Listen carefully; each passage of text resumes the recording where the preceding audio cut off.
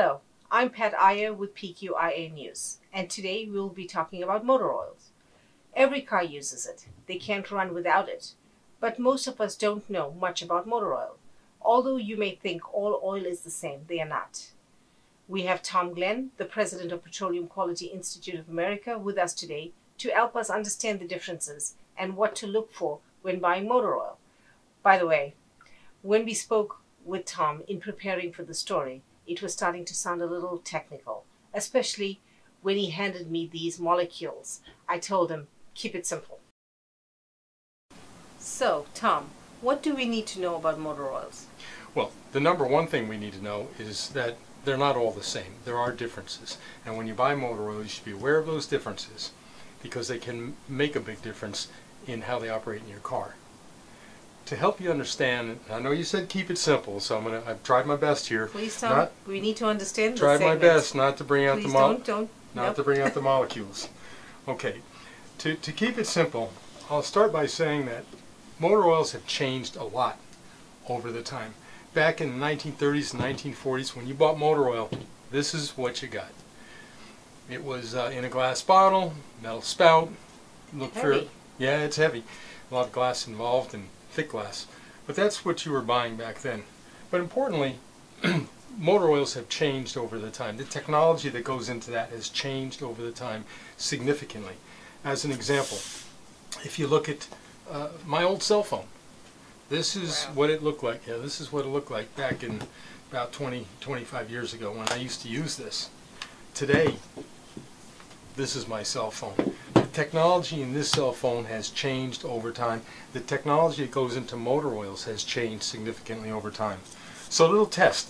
If you were to look at these phones and put them in order of vintage, what order would you put them in? I'd say that goes there. I love this. I didn't think I could actually live without a BlackBerry until these came along. Yeah, you're right. That is the order of the vintage of these cell phones, and it is an important message here. More than the technology changing is, and that is an important message. The technology has changed, as it has in the motor oils. It's changed as this technology. You wouldn't put this motor oil in your car, just as you wouldn't walk around using this cell phone. I don't even think you could get service. The service has so changed since then. The same about motor oils. But importantly, some of the older technologies that go back 15, 20, 30, 40, 50, even 75 years, you can still find on the shelves. And I'm going to give you another little test to really emphasize my point about that. Here's some coins. Just quickly sort those coins by what you think are old and new coin. I can do that. These are the old, and this is the new coins. Okay, now the purpose of this is to show that some of these coins are new.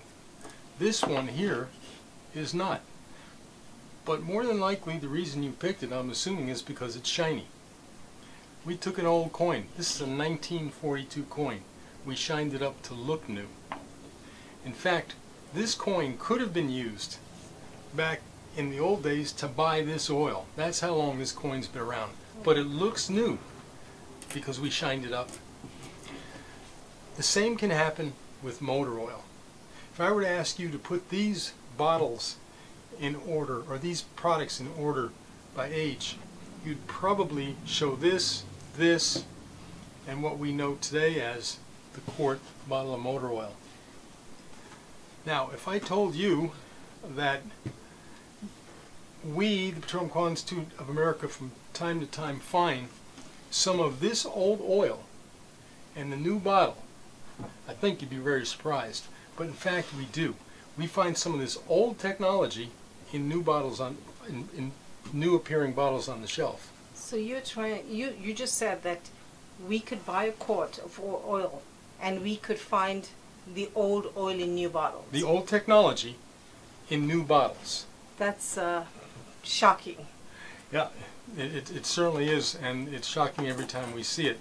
And it may not be oil that goes back to the 1930s, although we do find it. And I wouldn't say rarely, we do find it in the marketplace, some of the old technology in new bottles. So when you go to the store, the assumption is, just like the assumption is with these coins, that it's shiny, it's probably new. It's a new bottle, it's probably new technology. Not necessarily.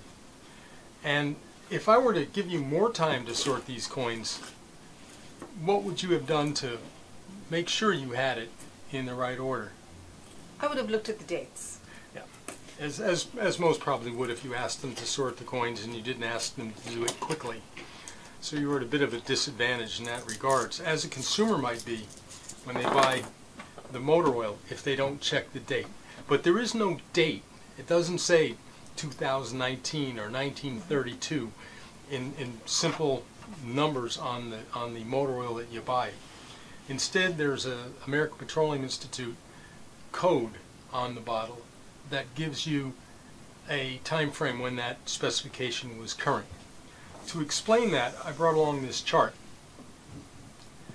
As you can see on this chart, it runs from what is referred to as an API SA oil all the way up to an SN plus. There are pictures of old cars and new cars. To the left is an old car. That's a car that goes back to the 1920s, 1930s, and that corresponds to an API SA oil. It had no additives in it. It was the most basic oil lubricant you could put in a car. And then as you move forward, there were changes in technology from SA to SB, SC, right on up to the current SN plus. That technology changed significantly, as have the cars, as shown on this chart. Now, if you put an SA oil in today's car, you would cause harm. As the chart shows, that oil is obsolete, can cause equipment harm.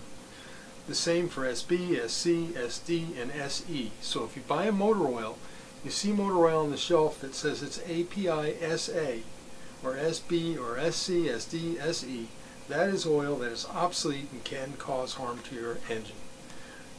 Also, if it says SF, SG, SH, that is an obsolete specification as well. The current specifications are SJ, SL, SM, but most of the oil on the shelf today would be an API SN or SN plus. That's the oil that is recommended for most cars on the road today. SNs and SN pluses are backwards compatible. That means if it says SN on it, SN plus, you can use it. If your owner's manual says SM, SL, SJ, right on back to the earliest specification. So before you buy oil, understand there is a code, like the date on a coin, there is a code on that container that tells you what the vintage of that oil is and what specification it meets. Wow, this is a very informative chart. Where can our viewers find this? This chart is available on the PQIA website at www.pqia.org. To wrap it up, number 1, motor oils are not all the same. 2, obsolete motor oils that can damage engines are still on store shelves. 3, read your car owner's manual and the labels on motor oil bottles before you buy to make sure you're buying the right oil for your car. Thank you. I look forward to seeing you at the lab for our next video.